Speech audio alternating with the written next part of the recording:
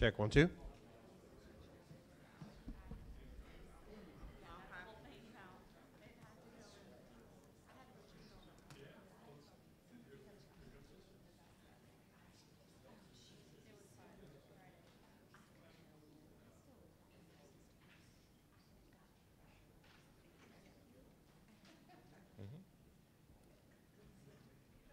Got one.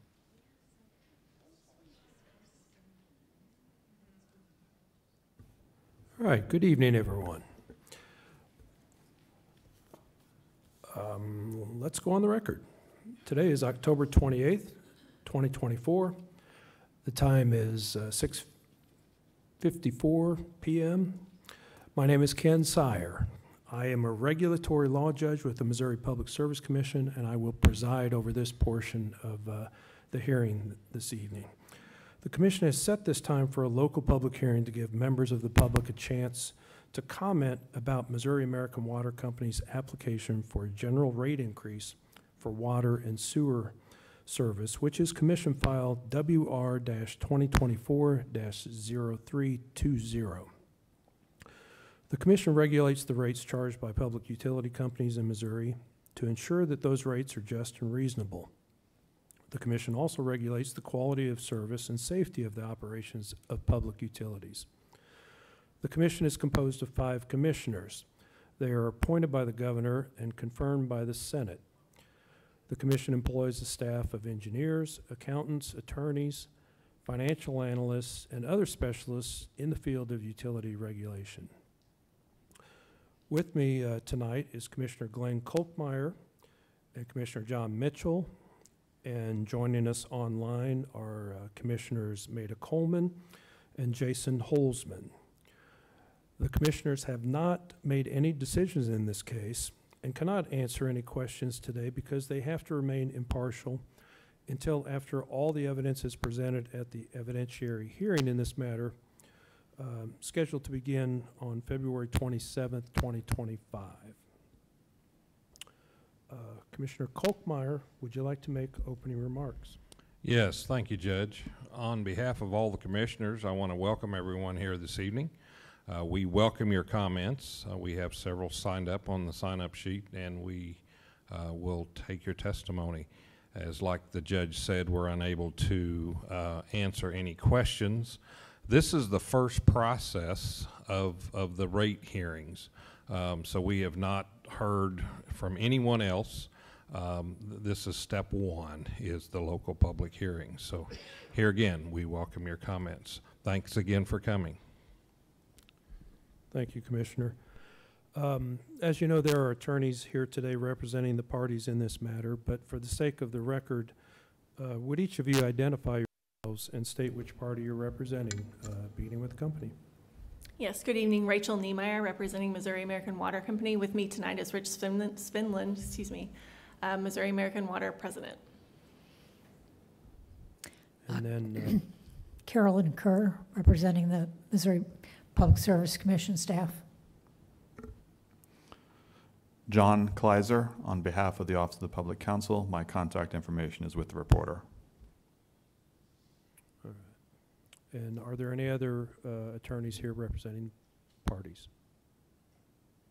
All right. The way we'll proceed tonight will be to call the names of listed on the sign-up sheet in the order that you signed up.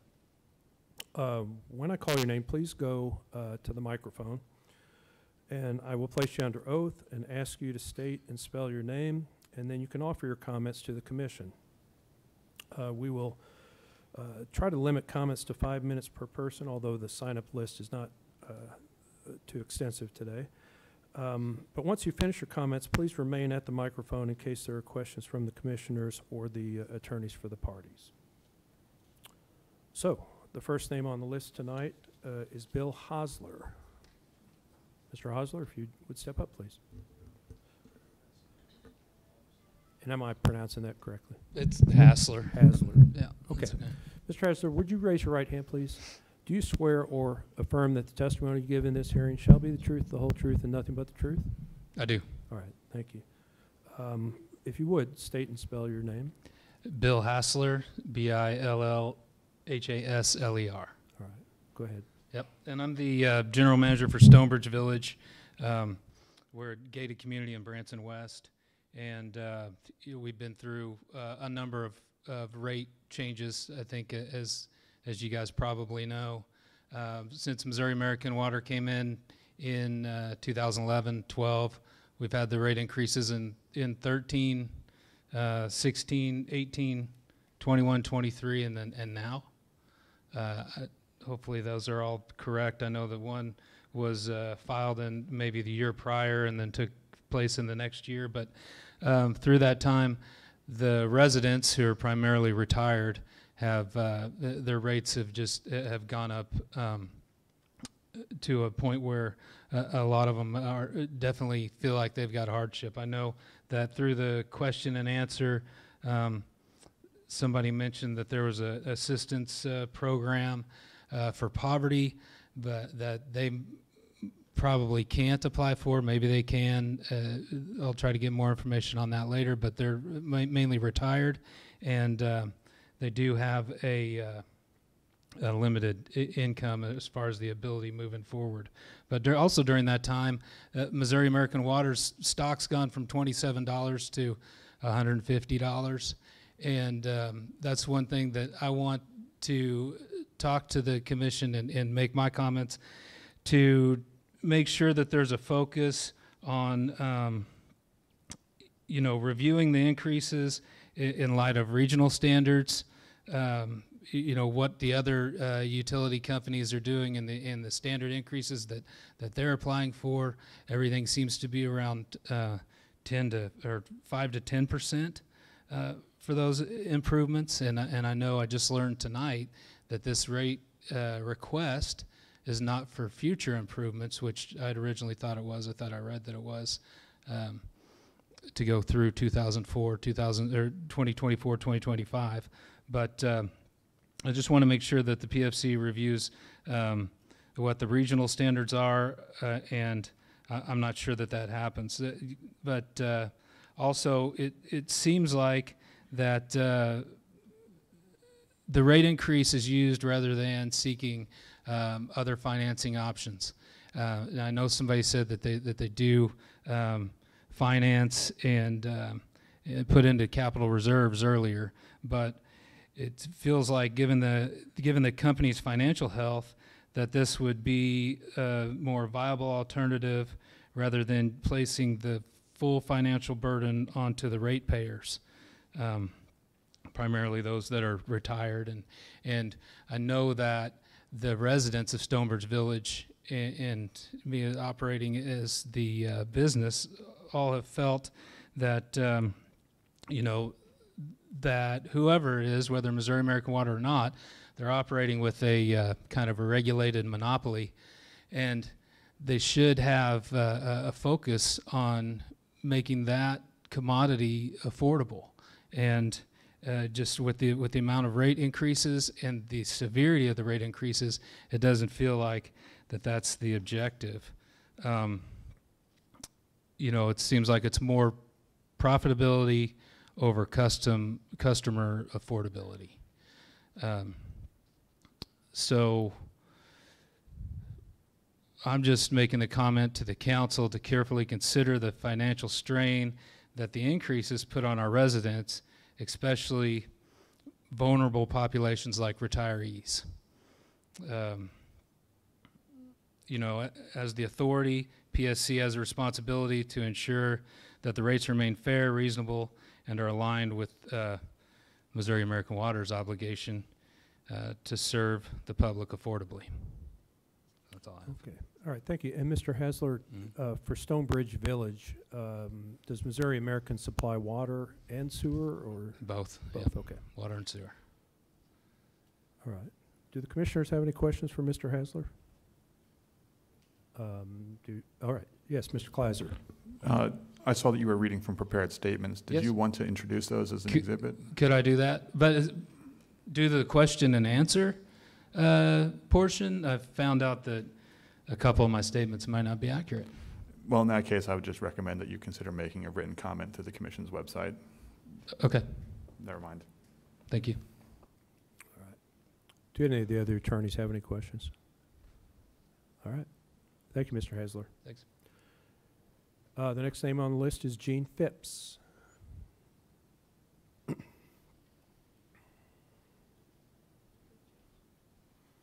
Good evening. My name is Gene Phipps.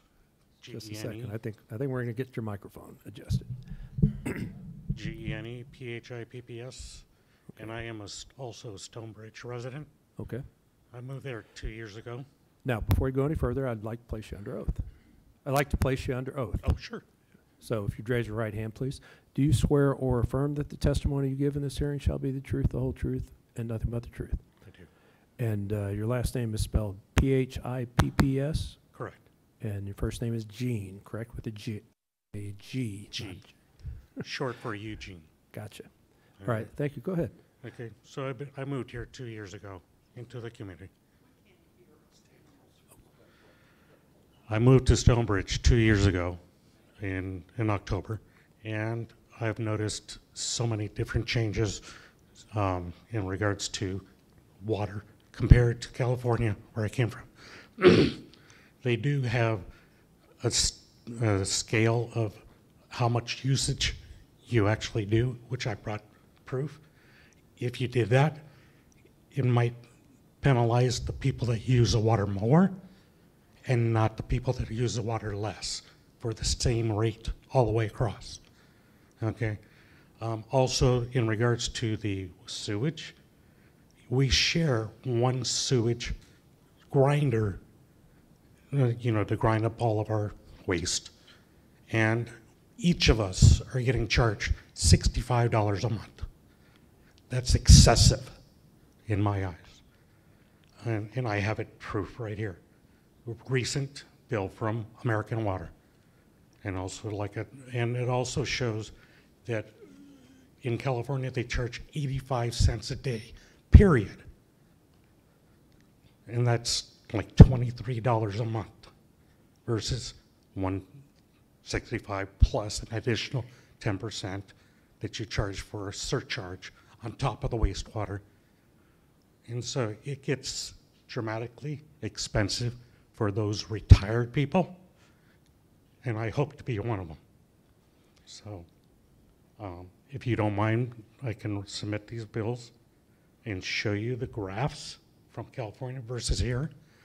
Maybe they can consider doing that because there is, different usage on the line of persons and people in a community. Could be 2 people in a house, could be 8 people in a house. The water is different, not straight out one base. So, Mr. Kleiser. The witness asked himself, but if you need me to, I would move that they be offered as a hearing exhibit. Mr. Phipps, if we do accept these as exhibits, I would assume you would want us to redact your personal information, sure, address and so forth. and they're on there. Okay. Okay.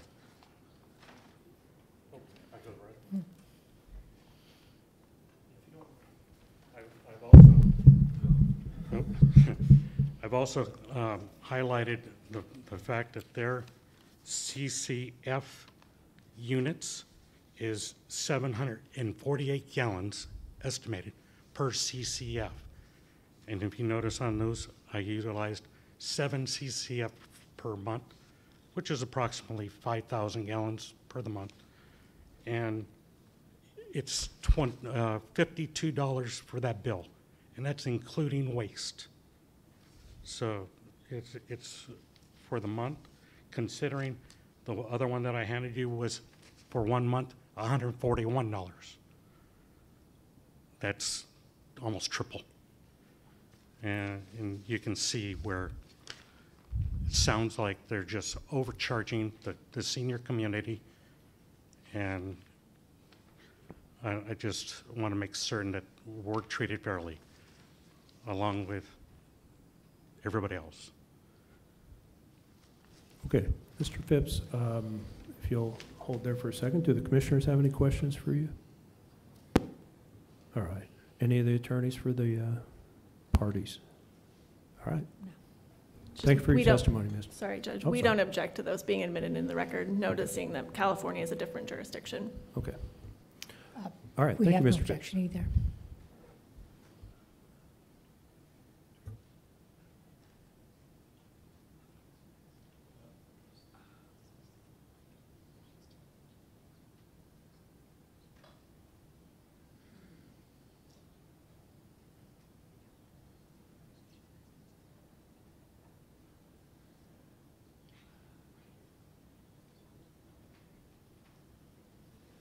All right, the next name on the list is Dan Ward.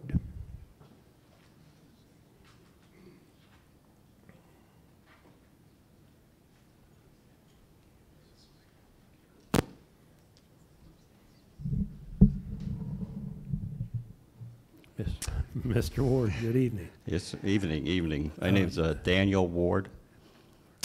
And Mr. Ward, would you raise your right hand, please? Do you swear or affirm that the testimony given in this hearing shall be the truth, the whole truth, and nothing but the truth? I do. Thank you. I'll try not to repeat what Mr. Hassler covered. He covered a lot of financial information. Okay, but before you go there, before you get to that, last name spelled W-A-R-D, Yes, sir. and Dan short for Daniel? Yes, sir. All right. And I'll put notes in the EFIS system as well after this. Yes, one of the things I noticed with American Water and how the billing's done and how the rate increases are done is that we're a separate district. They have Stonebridge, they'll have St. Louis here, St. Louis there, blah, blah, blah, blah. Well, I noticed the Stonebridge rates are exorbitantly high compared to other rural areas within the state. The last hearing, I was quite disturbed during the last rate increase hearing when a commissioner made an off-the-cuff comment that, well, that increase will not bother those wealthy people in Stonebridge. I was irate by that, and I wrote a statement to the office of the council about that, and saying, you know, because I monitored and I actually sat in on the whole virtual meeting during that hearing. Anyway, that said, we are retirees. It's a multi-use community. It also experienced bankruptcy back in 2006, of which we had to absorb all the infrastructure for that community of 3,000 acres with barely half of the community developed. So we have our own cost to maintain that because the county does not give us any assistance. It's all done privately. It's a multi-use. We have everything from efficiency apartments to large homes. And, but we have more condos and more apartments and more rentals than we do homes, unfortunately. It was designed to have a lot of homes, but unfortunately, the bankruptcy, it wasn't built out. So it is not an overly wealthy community. It looks like it because we are proud of it and we take care of it. Okay, so just, I just want you to consider that. The rates, what we're paying, this is the CEO of American Water's last quarterly report. And their goal is to have the rates at less than 1% of the annual income of the household. It's in his report right there. And there's the chart.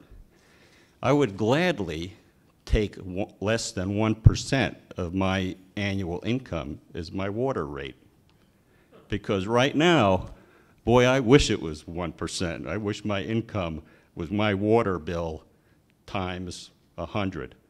Because, boy, I'd be doing pretty darn good, I'll tell you, if that was my monthly income.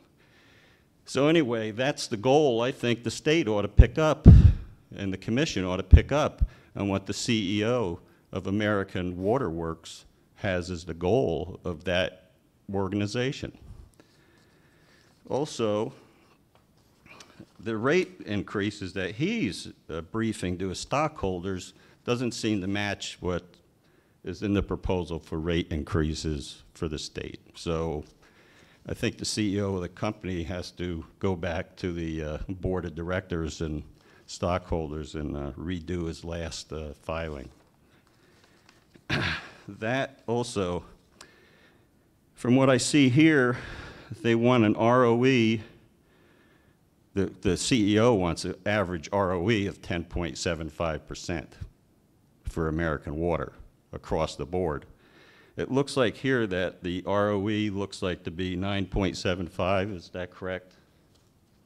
That they're asking for?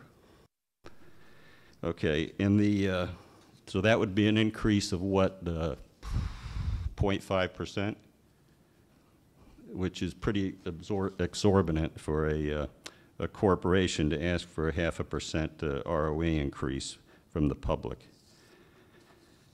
And let's see here. One thing else here. Yeah. I don't want to get too much into what Bill did already. Oh, and the cap. So the increase looks like it would cover, and this is according to the CEO of the company, increase being asked for would take and cover all the capital investments in 3 years. So that's a pretty quick return to cover all your capital investments. And the capital investments, according to him, go all the way out. So that would cover any capital investments out to 2026. And the amount he's saying would cover it in 3 years, that their capital returns. So I really think what they're asking for, in summary, is pretty darn high. And definitely, if you look at the corporate financials, American Water is not poor. The other thing they're looking for, oh, this is a great chart here to show what the objectives of what the public utilities are about.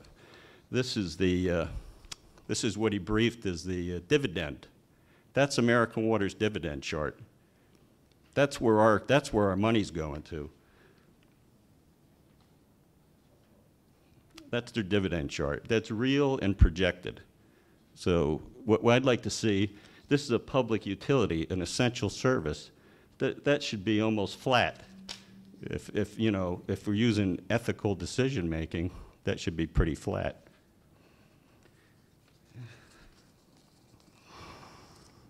Anyway, what I'll do is, that's the end of my testimony, and I'll put the notes in the EFIS system. Thank you. All right. Mr. Ward, if you don't mind sticking around in case there are questions, do the commissioners have any questions? All right.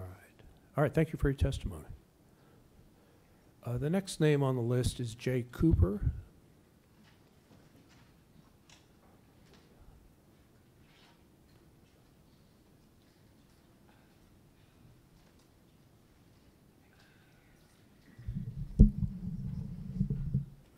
Mr. Cooper, would you raise your right hand, please? Do you swear or affirm that the testimony you give tonight in this hearing shall be the truth, the whole truth, and nothing but the truth? I do. All right. And could you state and spell your name? Yes, Jeffrey, Jeffrey, Cooper, Cooper. All right, thank you. What service area are you a customer of Missouri-American? I am outside the city limits of Branson. I am here representing a different demographic. I'm not retired, nor close to it. I am a self-employed businessman.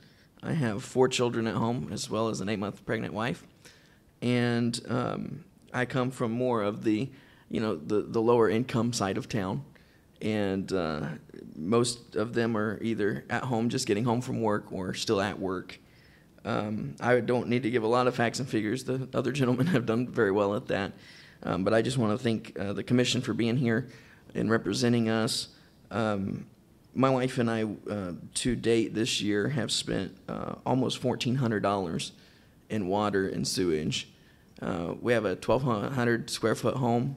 And like I said, there's 6 of us and 1 on the way. We do have a pool. We do have some animals that we continually have to water. But though our income is not fixed, with the economy and everything else, we are underwater every month, having to pick up side jobs. My wife's having to watch kids and things. And thank you for everything that you guys do to protect us. But this is not a cell phone coverage where if you don't like the billing, you can go somewhere else. This is, we either have to use American Water or we have to dig a well and spend in between $12,000 and $15,000 to dig our own well. So we're kind of stuck. And as you can imagine, with 4 kids under 7 and 1 on the way, we have to have water. There's no way around it. So thank you guys for being here and listening to us. And from the younger generations, and I'm thankful for all the retired people here to stand up, and they're on a fixed income, and I appreciate them. But there's a whole lot of us that are working every day, several jobs. I actually have 2 businesses I run and still go backwards every month. So thank you for your consideration and time. All right. All right. Thank you, Mr. Cooper. Next on the list is John Gardner.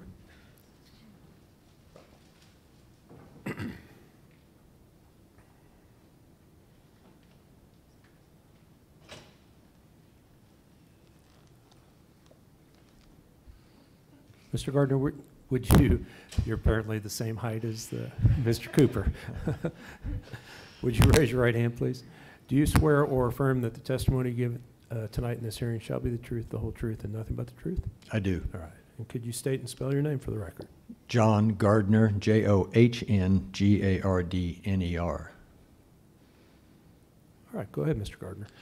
Yeah, so not to plow the same ground, maybe to use a Missouri term, but one comment, the WSERA, I would just ask the commission to get control over that process. And I don't mean to infer that you have no control, but when we hear there's WSERAs approved with no hearings, when we see WSERAs jump from 3.2 to 6.8% of our water bill with no notice, apparently, and we wonder how that happens. And I learned here tonight that we should probably anticipate that WSERAs will be perpetual.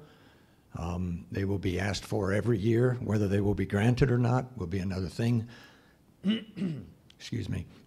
But I would encourage you to make that process a little more transparent to the folks that are paying the bills.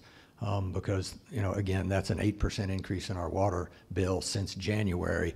And then we're faced with my second point, and that is more clear communications about this process. We have seen here tonight that the rate increase, the base rate increase, not counting the WSERA or any future WSERAs, has been requested at 34% or 44% or potentially 50%, depending on who you are as a customer.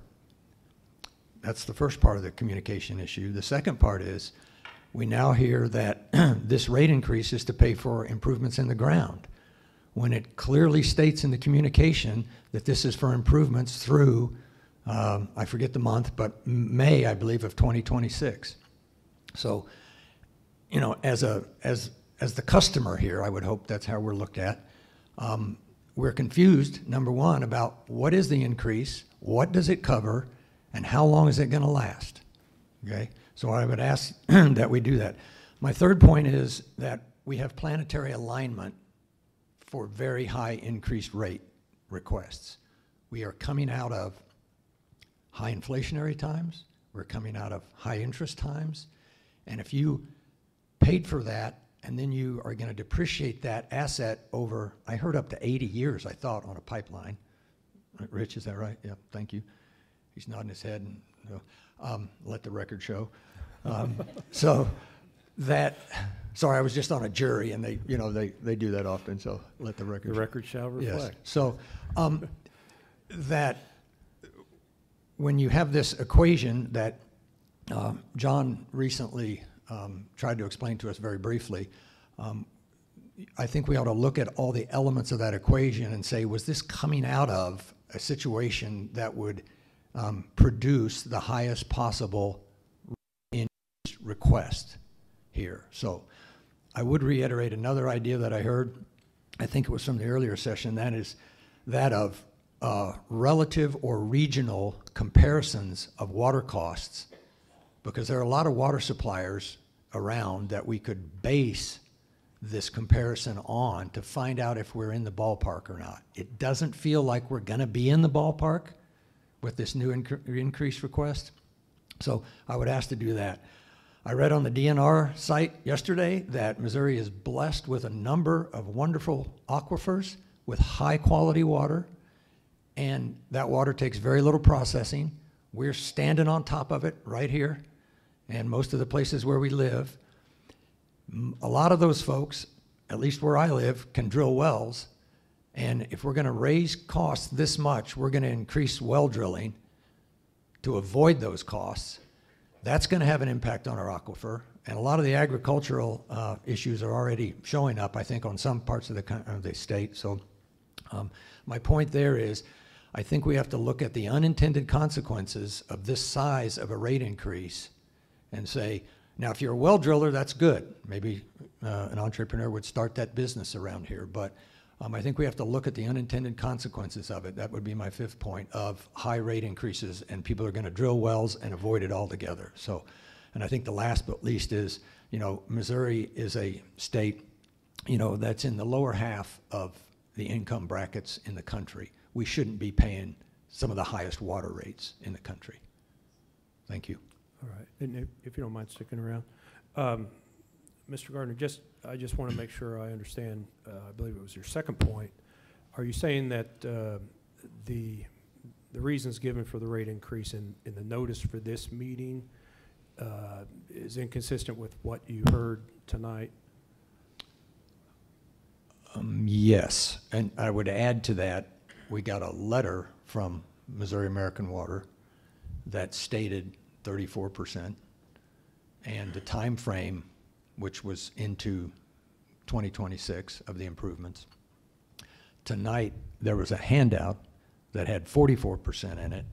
I believe the time frame described was the same from 23 to 26, but then we also heard tonight that no, this increase is just paying for improvements in the ground, I think was the way it was phrased. So, does that answer your question? Yes. Do the commissioners have any questions? And yes, Ms. Niemeyer. I just want to make a clarification. The company had this one notice. Tonight's handout that you're referring to was created by the Office of Public Counsel. I just want the record to show what you're referring to. Is that correct? Yes. Okay. Thank you. Yeah, the letter that was up on the table. Yes. Yeah. So the percentages were different, but the time frames both have into 2026, which apparently is not accurate. So future improvements, we should brace ourselves for more rate increase requests. That's number 6, maybe. Okay. All right. Any other questions? Okay. Hearing none. Thank you, Mr. Gardner. The next name on the list is Dwayne Resch.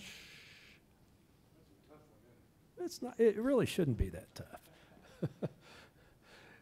Is it a German name? A little.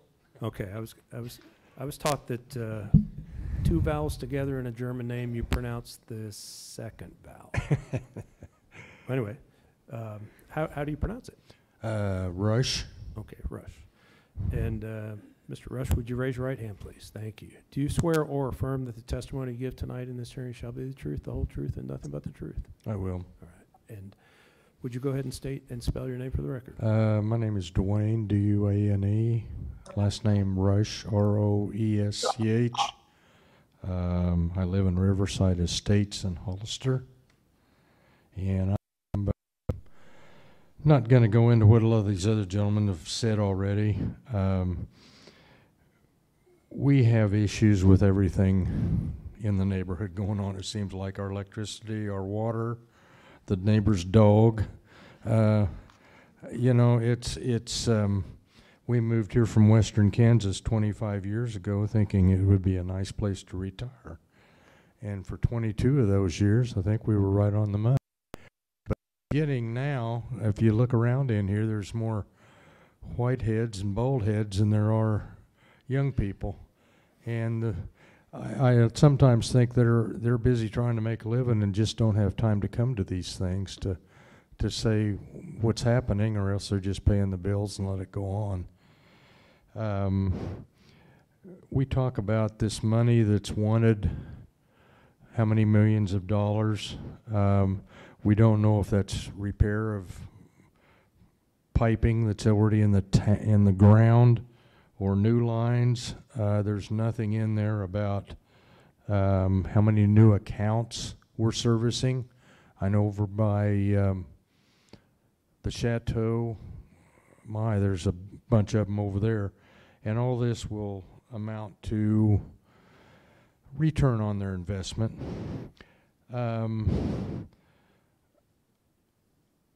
What I would like to do, respectively, have you consider not 44%, not 34%, but maybe 12, 14%. I called the power company once to ask about fuel adjustment, and they said it's on there because we can. And I get to looking at this sometimes thinking, well, the price going up because we can. And I'd like to stay here, but taxes and everything, it really drove me out of Kansas. And I don't think we want to get into the water problems that Kansas and other states out west have. We are blessed with the aquifers, and the water's, for the most part, really clean, and we'd like to maintain that. But with that, we'll again thank you for coming and listening to our comments today. Okay, and Mr. Roche, you said you live in Hollister? Yes, sir. And you're a water and sewer customer, or just water? My sewer, I pay on East 76. I'm on a county sewer system, and there was a gentleman in here talking about how many people were on his grinder pump. We do have grinder pumps down there, but there's just one pump per home. We are in the floodplain down there, and so that enters into it too. But all in all, that's my story, and I'm sticking to it. Okay. Are there any questions for Mr. Roche? All right. Thank you. Thank you again. All right. Next on our list is Rick Floyd.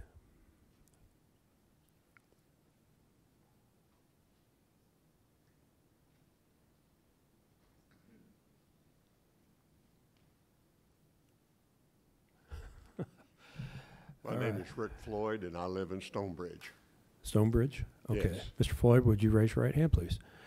Do you swear or affirm that the testimony you give tonight in this hearing shall be the truth, the whole truth, and nothing but the truth? Yes. All right. Thank you. And I'm standing up here because I can't hear very good, and I misunderstood what that sheet was I signed. Oh. So I don't have a whole lot to have to say. All right. But about a year ago, American Water was at Stonebridge explaining to us about how the new well would not be any increase in cost to our rates or anything like that. And in one of those meetings, one of the gentlemen actually kind of chuckled, and he said, we have many, many well-paid people who are in positions of committees and stuff to plan for the future, and we save for that. We set up budgets, and we save to do that stuff. So you don't have to worry about your rates being increased. And here we are a year later, and we're looking at rate increases. That's really all I needed to say. Okay. And for the sake of the record, your last name is F-L-O-Y-D? Yes. All right. And I signed my wife's name up next, and she don't want to talk. Well, when I saw the names back to back, I suspected that might be the case. That either that. I was here for the door prize. Oh, I see. I see. Did you win?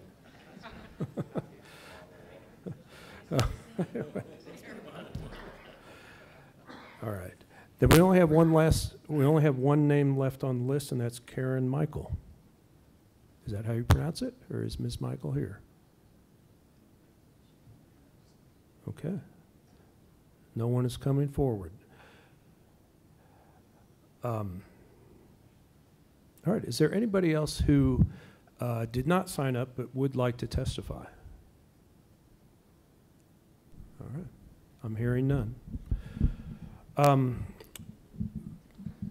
For those people that, for those people that couldn't be here tonight, or if you would like to provide additional comments, the Public Service Commission's website is psc.mo.gov, G-O-V, and on the right side of the homepage, there's a link titled Submit Comments. If you click on that link and submit your comments, please make sure that you reference this case number, which is, again, WR-2024-0320.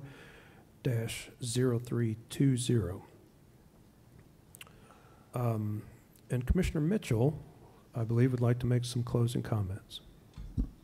I would, Judge. And on behalf of the entire commission, we thank you for coming out tonight and sharing your thoughts and opinions with us. This is a really important part of the process, and it's important because it's the only time in the process that we get to hear directly from you. So I want to assure you that that is very important to us, and your comments are taken seriously.